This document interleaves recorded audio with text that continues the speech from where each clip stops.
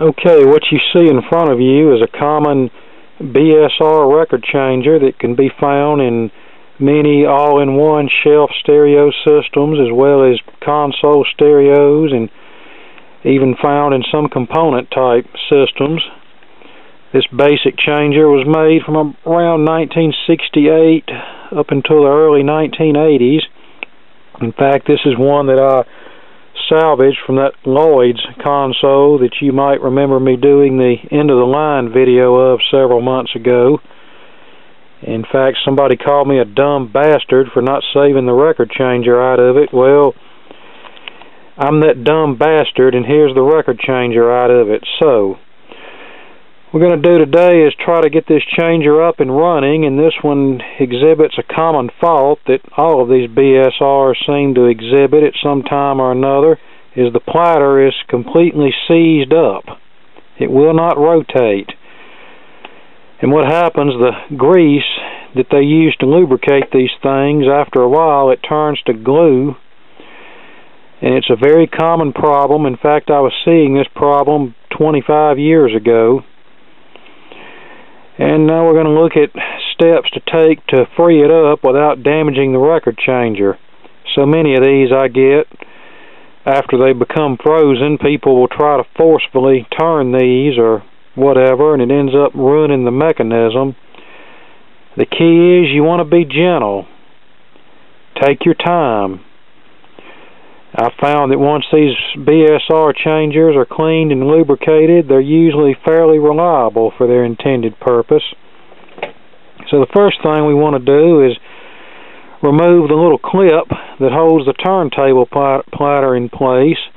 And in this case, you have to gently pry up this little decorative ring here to give you access to the clip.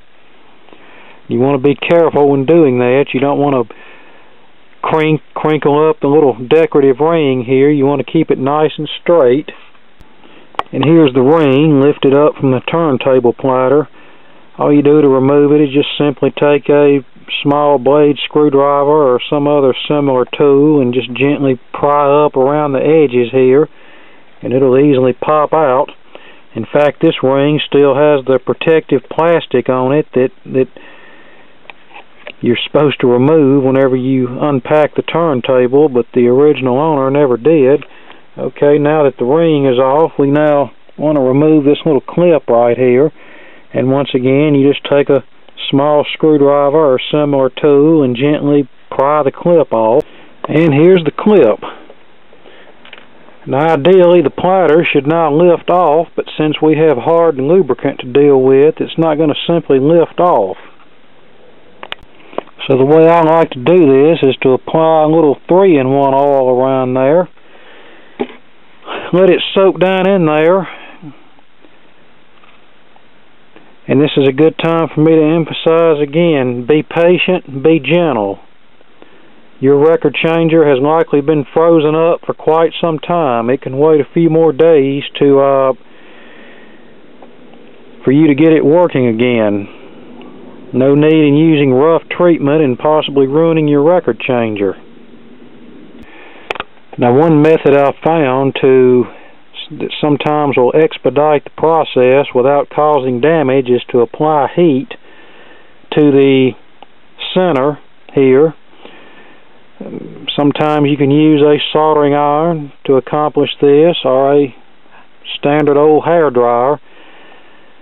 Just get it good and hot for a few minutes, and that will usually cause the old grease to break loose, and then you can lift the turntable platter off without damaging anything. So right now I'm going to try the blow dryer for a couple of minutes and see if that has any effect on it. Sometimes it does, sometimes it doesn't. Okay, so the hairdryer method is not working too well, and I actually sort of melted the rubber mat a little bit. So yeah, use caution when using a hairdryer. Take care not to melt anything. So now we'll try method 2, and that involves removing the spindle, which usually just lifts up, Now sometimes they can be a little difficult to remove, but most of these changers were designed to accept either an auto-play spindle or a manual spindle. So most of these auto spindles are designed to be removed. And now we'll just take our soldering iron, it's nice and hot, and stick it down in here for a few minutes. Let it get good and hot. Maybe that'll soften the grease up, and there's less danger of melting the rubber platter mat. And the soldering iron method is working. The platter is starting to free up. So we'll leave the soldering iron applied for about another minute or so, and hopefully it should be freed enough to be able to remove the platter. Okay, the soldering iron did the trick. However, we can't leave it like this because that old grease is just going to get hard again, so now we have to lift the platter off and clean off all the old grease and re-lubricate. And we now have the platter removed, which brings us to common problem number 2 on these BSRs. Like the turntable platter, this cycling gear often gets seized up, and that appears to be the case here. And we remove it just like we did the turntable platter. We remove this clip here, apply a little 3-in-1 oil to soak down in there, and apply heat, either from the soldering iron or from a blow dryer. In this case, I'm not as worried about melting anything, since we have no plastic platter or rubber platter mat to contend with. Well, actually in this case the platter is metal, but on many of these BSRs the platter is made out of plastic, so you want to be careful when using heat to free up the platter. And you can see I'm holding the soldering iron in place to get the shaft hot, which will in turn loosen the old hardened grease. And for best results, you should probably use a little bit heavier duty soldering iron than this little Weller soldering station, but this will still get the job done if you're willing to wait a few minutes longer. And while you're letting the heat do its thing, very carefully work the gear back and forth. This will also help the grease loosen up and make it easier to get the gear off. And there you go. Off comes the gear. Now you have to clean off all this old grease that you can see is very hard and sticky. I just use regular old rubbing alcohol for that purpose, or just standard electrical contact cleaner will do the same thing. And then once you get all the old grease off, you can use a product like Phono Lube or Lubriplate or lithium grease to re-lubricate everything. And you also want to pull these